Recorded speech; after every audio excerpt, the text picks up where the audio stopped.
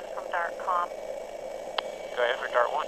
When a call for help comes into DART, there's one thing that must check out before a mission is launched. We are having an alert from Thetford, just to give you a heads up if weather would be okay. We're in the air with pilot Douglas Moore as he scans the sky, assessing visibility and cloud levels, both key factors in deciding whether the chopper will be able to fly to the patient in need. Moore isn't told the specifics of the call, normal procedure for Dartmouth-Hitchcock's advanced response team. We want them to make a decision. Is it safe to do this mission, whether it's a 6-year-old child or an 84-year-old adult? But while we're in the air, dispatchers get details on the seriousness of the call. A woman thrown from her car after a crash in Thetford needs to be flown to Dartmouth-Hitchcock for immediate medical attention. We should be able to make it to Thetford. The pilot's decision could mean life or death. A chopper lift saves precious minutes when getting that patient to high-quality hospital care. DART 1 is just off the hospital. We'll be southbound along the river. Had this call come in just an hour earlier, it would have been a different story. And you said earlier you were called to Rutland and Burlington, and that would have been a problem because of the low visibility? That's correct. When we got over into the Champlain Valley, the visibility looked more like what we're seeing out here on the right, and so it went down.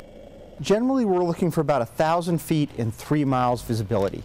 Goes up when we go up in the mountains across country. We're looking for about 1,505.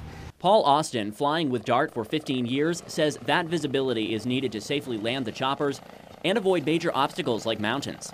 But that's not always enough in New England. The problem you have with even this kind of visibility is, well, what's around the next corner?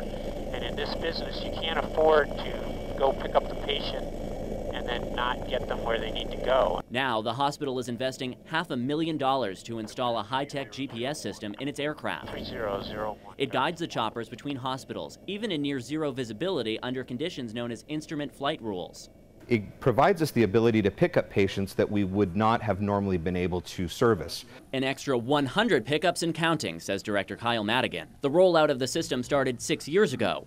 It's made up of predetermined routes that choppers can follow when they can't see. And the system is expanding. 2 new GPS routes will be added this year. Existing routes also need annual maintenance. We have to refly the routes periodically to demonstrate that nothing has changed. The trees haven't grown up in that area. There's not a new tower. There's no new windmills. New night vision goggles have been added to the choppers too, another tool making it easier to fly in bad weather. But there's one thing the DART helicopters still can't overcome: winter's chill. When things start freezing up, DART's 2 choppers are grounded because there's no de-icing equipment. During the winter months, an average of 25% of calls are turned down due to weather. Our first attempt to fly with DART was one of them. So when the chopper can't fly because of blowing snow and low clouds like today, a specialty ground unit is dispatched instead. These vehicles are staffed by the same crew that would arrive by chopper. It's the same level of care, it just takes longer to get there. And in some cases, that's time patients don't have. It underscores the importance of the DART choppers. Here in New England, it's a very valuable resource in that distances are so far, the infrastructure for roadways can make it challenging. You can't get there from here is the old adage.